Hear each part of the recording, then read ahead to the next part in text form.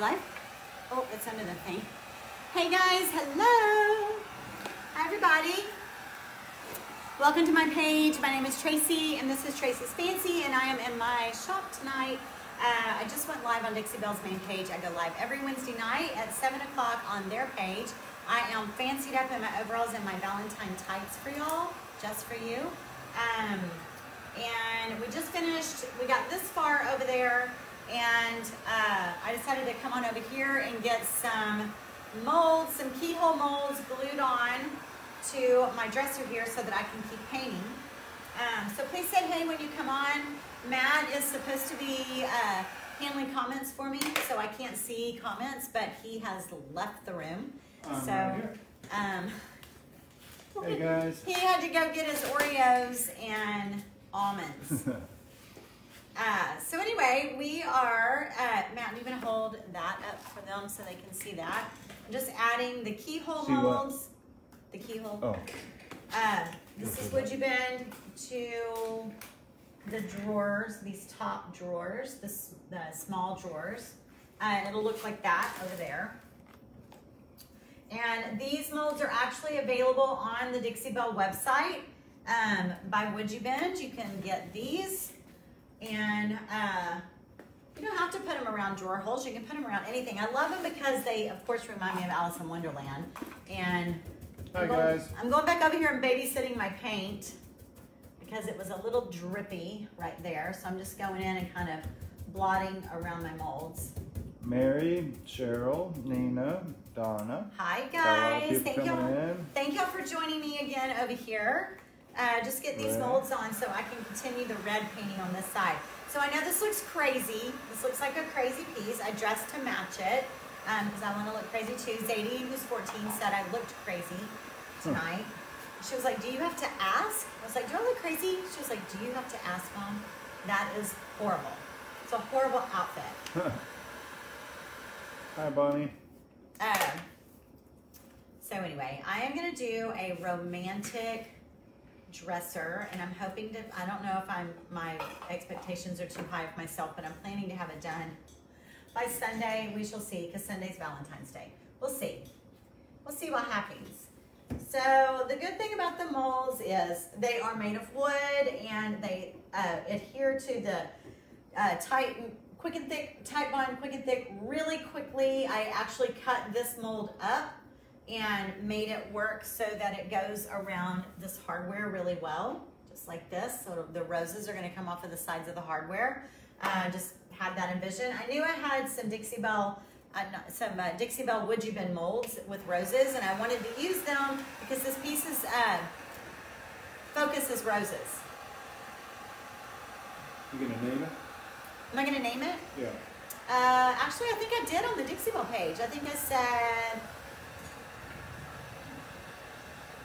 I said Romance and Roses or something like that. I think once you put the mold on, you guys, it's nice to go back and just hit it with one more blast of heat, soften it up and give it a nice press. And that way you know that the mold has really sucked onto the piece, and then you can just start painting right over it. Babe, will you put that black brush in water for me, or go rinse it for me, please? Thank you. I will be away from the comments. Okay, not for long. So now, what have I done? If you're new and you didn't see what has happened already over on the Dixie Belle page, this piece was not gray, it was wood. It was a wood original finish. And I primed it with the Dixie Belle Boss Primer and let that dry. We primed it, and it really should dry longer than I just let it dry. I didn't let it dry very long, but I'm going to move forward, and it works still. It really does. It still works. So now I'm just putting a coat of red over it. I'm going to let this red coat dry overnight. But I'm going to be using all sorts of reds and pinks on this piece, and even a little bit of black. This is going to be a hand-painted rose, I hope. If it's a fail, I'm preparing myself. If I have a fail, I'm determined though, but I have to have plan B. You always got to have a backup plan. So should it not turn out the way I'm envisioning it to turn out, I will just fill that in with maybe some, thank you baby, some decoupage or stencil it or do a raised stencil or something like that. We'll see. We shall see. It's a challenge for me. What I'm planning to paint on there, I've never painted before. I mean, Matt reminded me that I have painted like realistic roses on a piece before, but it's been about 12 years. 12 years. Yeah, it's been a long time. It's been a long time. So we'll see. You have a lot of people tuning in tonight. Yay, I'm glad. I'm glad. I want to hear what people are going to do for Valentine's Day, because this is what I'll be doing. I know that's shocking. Delia says she loves your work, and when she grows up, she wants to paint like you. Oh, God love you. God love you. Thank you. Thank you for that. That's sweet. Bonnie's son tells her she's crazy all the time. Dawn Thompson is in. Hi, Dawn. Donna's in. Hi, Donna. Is it Kasia or Katia? Kasha? Is it Kasha? Okay, sorry, I'm not very good with these new. Hi, hon. How are you? That's all right. Don't be distracted by your Oreos, babe. Tracy, can Boss be used in a spray painter? A sprayer? I think so. I've never done it. I'm not a sprayer. I am the worst person to ask that question. But yeah, I think so. I think it can be. So, I mean, if the chalk mineral paint can be, it's thick, and Boss is thinner than the paint. So yes. Donna's looking for a suggestion. I have a red wood slick jewelry box, but noticed red on my rag when I cleaned it. Should I use slick stick and Boss or scuff, sand, and only use Boss? I hesitate to say scuff sand when you have a bleeder, because when you sand and you have a bleeder, it opens up the wood even more. That's my experience. So I would use both slick stick and Boss, and you don't have to, but that's what I've done. So if it is bleeder, I will, if it's a bleeder and it's super, super slick, like, what are the standing jewelry armoires from, we've talked about this before, y'all. The old company, Bombay and Company. Bombay and Company's furniture. There are TV trays that people have sent me to do. There are jewelry armoires. Those things, guys, that I don't know what they put in their baked on finish, but paint does not want to stick to it. It's very challenging. So if it comes to me and it's Bombay and Company, or that, you know, super slick, ready sort of finish, I always put slick stick on it. And then if I feel like it was a bleeder as well, then I'd do a coat of Boss on top of that after that dries. Do the slick stick by the instructions though. Put slick stick on, let it dry overnight, and then put a second coat on and let it dry completely, and then you can do just a single coat of Boss and then start your paint. That's my suggestion. Tammy says she can't believe you're challenged by a painting because you're too good. Aw, you guys. Tammy, she gets wound up on all of the paintings, and no matter how many she does and how good she is, before this video she came out and says, I have no idea what I'm doing. I have no idea what I'm doing. So it's okay. It always goes well. Babe, it always turns out. You be telling them my secrets. Be telling them about my... Teresa's going to be painting a clock like a London phone booth. Imagine that. Imagine that. I had so much fun painting that London scene and doing that phone booth. That was a lot of fun doing that for Miss Linda. How cold is it, Janet? She's in Minnesota. Oh my gosh. Oh my gosh. I saw someone was just in Oklahoma. It's my cousin. My cousin sent pictures on Facebook from Oklahoma, and the trees were completely iced over. I saved it. It was gray and icy trees with black tree trunks. Black was the only color in the picture because they were the tree trunks. It's supposed to snow here Monday. And that was just in Oklahoma. I was like, what the heck? It was Tina. I saved the picture. I was like, I'm sharing that picture. It looked like Narnia. I honestly thought I would love to paint that. I would love to paint that scene right there. I'd way rather do a tree scene than roses. But then it wouldn't be a Valentine's piece, right?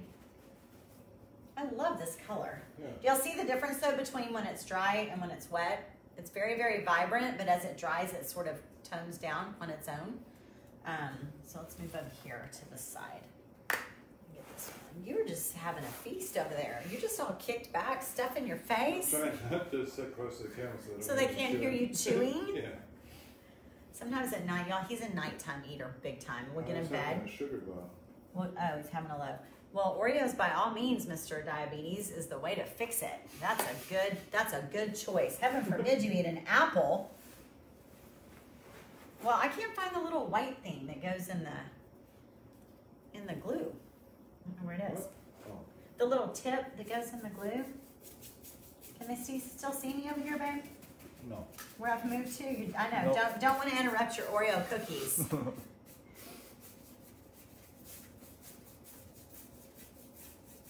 And you're so cute when you're eating it all kicked back like that too. Oh, I know what I was going to tell you. So at night, we'll get in bed, and he shows up with his chips or cookies or whatever, and they're always in a noisy bag. It's always in a noisy bag. So I'm trying to watch a movie, and he's next to me, getting the bag, he goes elbow deep, elbow deep. He can't, like, shake to the top of the bag and gently reach in and eat out of it. You know, he's got to elbow deep down, pull it out. And then he goes, and then elbow deep down and pull it out. And I'll just look at him, and he'll turn around, he's like, what? What? I'm like, you're being so loud.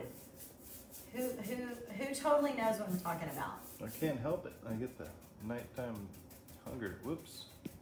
What'd you do? Did you turn this off? I fixed it. What'd you do?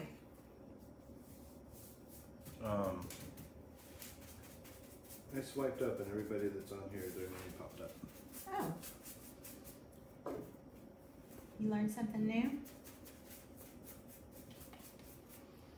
Under an ice storm warning tonight Who's that? Arkansas, northeast Arkansas. Who was it, Janet, that was in Minnesota? Did she answer you? I think it was Janet, yes. How cold it was? Did she come back and tell you? Or did you ask her and then stepped back with your Oreos? Yeah.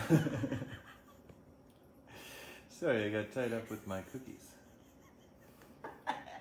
Tied up with your cookies. Oh my gosh. Do your drawers not stick closed because you're painting them while they're shut? No, because when we're done here, I'm going to open them, and which I thought I had a screwdriver. Because I'm going to open them and finish off the sides. Will you grab me one? Heather's not sure these Oreos are AIP compliant. They're not. They're not. And you should have seen his face when he got home last night. We had Harlow, and she had been eating some. And you should have seen his face when he opened the bag and saw what she had done. She had opened all the Oreos and scraped the stuff out of the middle and then put the little cookies parts back in the bag. So when he opened the bag, it was a bunch of empty Oreo cookies that have been scraped out by a 4-year-old. It's like putting the top of your jalapeno back in the jar. Or pickle. Gross. Or the butt end of your pickle? Yeah. Hey, babe, did you hear me ask you to get me a screwdriver? No, I didn't. That I can put in the hole so I can open the set and do my drawer edges? Is that silk paint? No, no. Everybody wants it to be silk. No, it's just chalk mineral paint. No, silk doesn't have, the only bold color that silk has is the blue. What red is that? This is Honky Tonk Red. And if you love us so much, I'll put my link on the video and you can click and you too can have Honky Tonk Red. These are the colors I'll be using. So I'm using red. I'm going to be using a deeper red. I'm going to be using Peony Pink and Muscadine Wine and Plum Crazy and Tea Rose. These colors are the colors I'm going to be using. Not all over the whole thing. No. Just on my rose in the middle, and then maybe doing some shading and shadowing around on the piece. Right now I'm just base coating the entire piece before I, oh look, I found the little thing. I found the little tip, found the tip. Right now I'm just base coating my piece before I get all fancy and funky with it. Okay, so I do open my drawers like so. And I already primed them. And just get up here. And then I'll leave them open. Just do like this. And I'll use it, I won't do the sides yet because I'm going to use a small brush because I want to keep my sides really clean. I don't want to get any over bristle marks because I am planning on doing something pretty to the sides of the drawers. They're a nice raw wood, you can see. And I'm planning on doing black roses on them with the silkscreen stencils like this.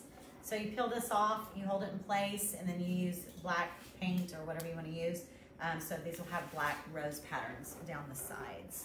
So see this tiny edge right here? I don't want to use my big fat brush because then I'll get bristle marks over here on the side. So I'm going to wait until we're off, or pull out one of these and just use it to paint my sides with.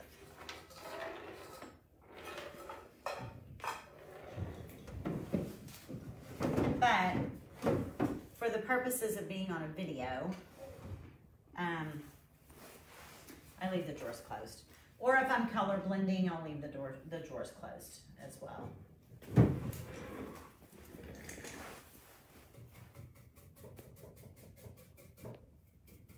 Carol can't wait to see your progression. Thank you, Carol. You're always Carol's always so supportive. Carol's in our group as well, in Posh and Fancy. Julie says pretty colors. Who's this? Do I know which Julie? There's so many. Julie Winfrey. Julie, thank you. I said it was going to look like a fire engine or a stop sign by the time we get done tonight. And it does. It does. Oh, this is a big drawer, you guys. This is one of these weird French provincial buffets. I need another one, baby. Another screwdriver, please, because it pulls open the whole thing. I'll get that side and I'll get this side.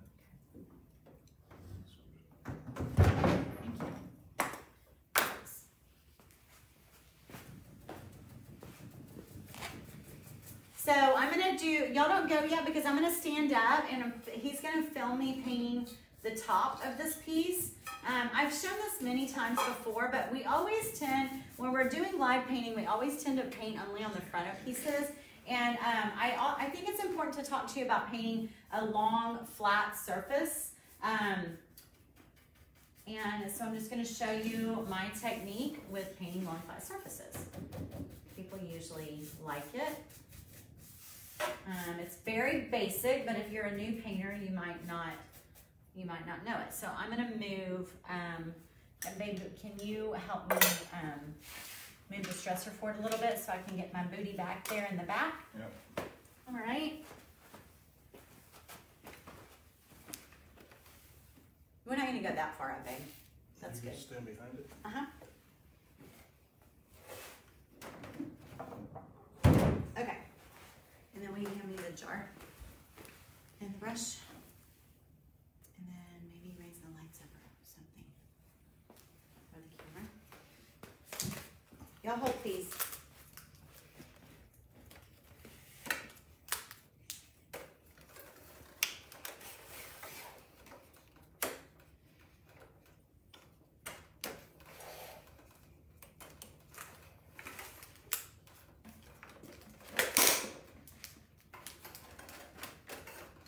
That's good. That's good. The camera's not. Well, You can just pick it up. Okay. All right. Here's my little demonstration. I even have the narrow brush, so I don't even have a big brush with me. But I always stand behind my piece. I don't know why. Sorry, guys. I always stand behind my piece, and I keep my brush in one hand and my paint in the other. And this is a narrow brush. It'd be probably smarter to use a little bit wider brush, but it doesn't matter. As a matter of fact, I have not used the new Scarlet brush. I should get that. Hang on just a second. We'll try that.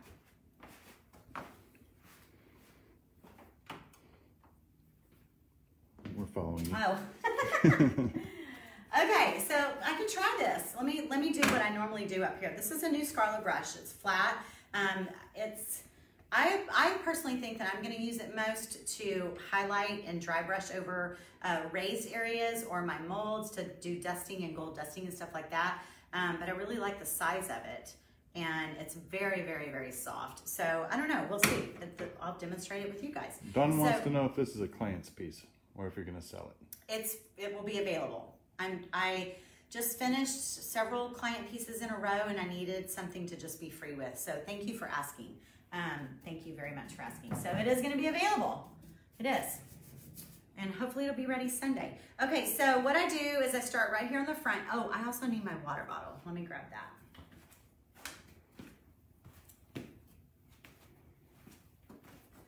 Okay, so sometimes I'll go ahead and just take my water bottle and just do a light mist, just a mist across it, just right across here. And I try to just work in small sections at a time. So I start right in the middle, just like this, and then I dip again, and I go over here on the side like this, and I connect the middle to the side.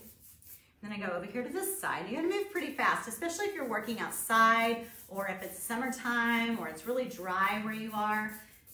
Do the side and I connect. And then I just start on one end.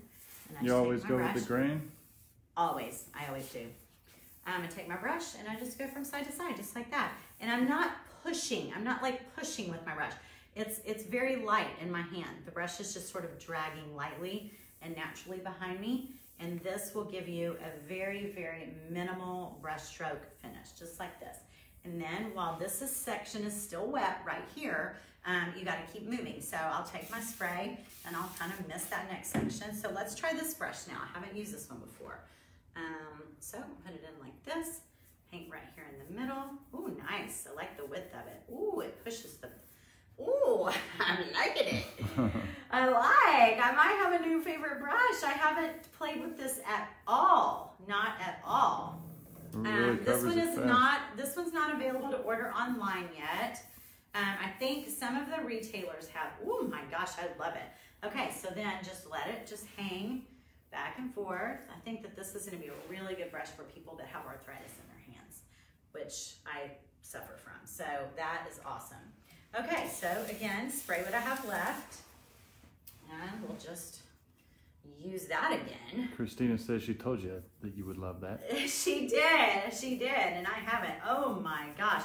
Now, I don't see that this is gonna be a great brush to use like on the front of those drawers where you've got molding and roses and framed out areas. You know, I don't think it's gonna work like for that as well. But for flat surfaces, my canvas painting, I think this is gonna be great for my canvas painting as well. All right, so back up to my spot and just side to side, sort of letting it drag. Moving it one way to the other. And that is it. That's it. And then I'll take, you know, I'll take this brush and come back over here. And a lot is already here on the edge. Most of the time you don't even need to dip back in. And I just kind of drag it. I'll come back and touch it up when it's later. I don't really want to get my brush strokes on the top of my dresser there. But now while it's still wet on the front here, it's okay because you're going left to right. So I don't worry about this as much. I can get up here and go left to right. I can get up into that top of that, where that paint is, and it not be a problem. Paula just hopped on here. She's wondering what's the purpose of spraying with water? The chalk mineral paint is very thick, which I love. As you notice, the whole front of the piece, I did not spray with water at all. I wanted really good coverage, and I didn't spray with water. Everybody's really digging the red. I know. No one's using it. No one wants to paint with red. Everybody wants everything to be white and gray.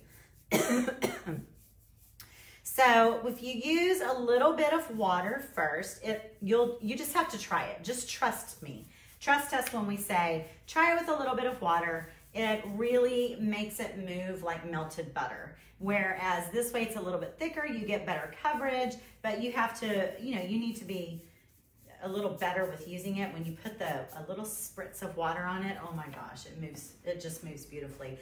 But what happens is you end up thinning it out that way, and you will for sure, most of the time, for sure, you know, it just sort of means you're gonna have to do 2 coats for sure. Once you've added water. Like this top, I'll have to do another coat on. The front, I wouldn't have to if I don't want to, because I just did it with a single coat. But adding the water also really helps to eliminate brush strokes, because the paint will self-level by itself. I feel really crazy in this outfit. The paint will self-level by itself, but adding a little bit of water really helps with that. And then doing that really light brushing over the top will also help you with brush strokes. I don't wig out about brush strokes that much, you guys, but a lot of people do. So, Anyway, that's it. Happy pre-Valentine's Day. I can't wait to keep working on this piece. My staging wall is looking like crap. Looking pretty rough. It's like we have put so many holes in this wall, but you know, that's okay. That's all right.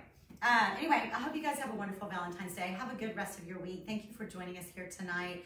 And take care of yourselves, and we'll see y'all next week. I'll see y'all Friday morning for coffee talk, okay? Friday morning for coffee talk. My link is here on the video description. Use that link if you want to try some honky tonk red or any of those other colors that I showed you yourself. All right, I really appreciate it. Thank y'all so much. Bye-bye. Bye, y'all.